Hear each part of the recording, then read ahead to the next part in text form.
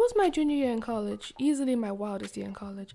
As a matter of fact, it was dubbed the wild year by my best friend. If you like, you'd call it my wild phase, if you subscribe to that sort of shit anyway. I really only had one real close friend during undergrad, and we did everything together, especially during wild year. An entire calendar year dedicated to debauchery and no limit wild adventuring. All we wanted to do was meet new people and do outside the box different shit. We'd go to parties, kickbacks, concerts, shows, protests, whatever. Just not stay in the dorm. And for the love of God, not see a goddamn soul from the dorms, cause no. Each time we go out, we get wasted and have a great time, but the party didn't really start until we actually left the party. We had this really dangerous game we loved to play when we left an event and laughing in the streets, stumbling over our heels. We'd always walk out and go straight to the first car we saw and ask the man driving, "Hey, oh my god, are you our Uber?" With a big smile on both of our faces, giggling. We never actually ordered or needed an Uber. We just wanted to see what would happen. Now, before you say it, yes, I understand, this is wildly irresponsible, but ask yourself, does it not sound fun as hell? Bitch, we're cute. Of course they always said yes. They literally never said no. Ever. Anyway, one day during peak wild year hours, we decided to leave this house party around midnight. The party? Lukewarm at best, and we were only 2 blocks away from my apartment. It would have been the easiest stroll home, but it was wild year, so the night was far from over.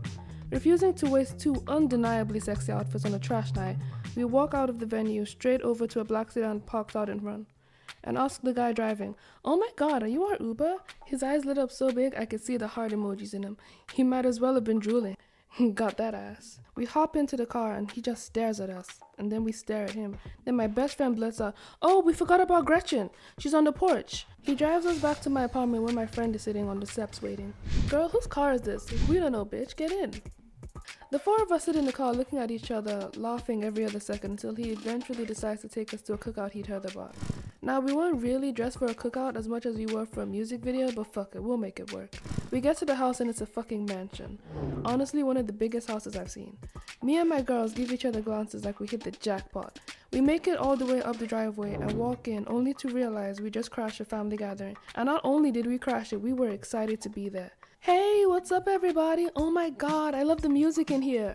The people couldn't look any more confused, and I'm certain we were all so drunk we couldn't possibly care any less. This was around the time I looked for our fake Uber driver and realized that he had disappeared in the night. Seriously, I never saw him again after that. A random man then walks up to us and asks if we want to tour the house. It's wild year, of course we do. So now we're perusing all 2,000 rooms of this house. My guess is he wanted to have sex with one of us, but was waiting for us to be impressed, and honestly, we just wanted to drink more. "You got any drinks?" He takes us to where the bar was and we go there, and there's so much food, but we can't touch it until the kids eat. Did I mention there were kids? There were kids. Children were at this event. Anyways, the last thing I remember was more drinking and asking one of the kids for a hug. He gave me that hug. I remember that. It was so cute. That was my favorite part of the night, actually. After that, I woke up in my bed though. Now that I think about it, I'm not exactly sure how I made it back home. I don't know how to do the lock.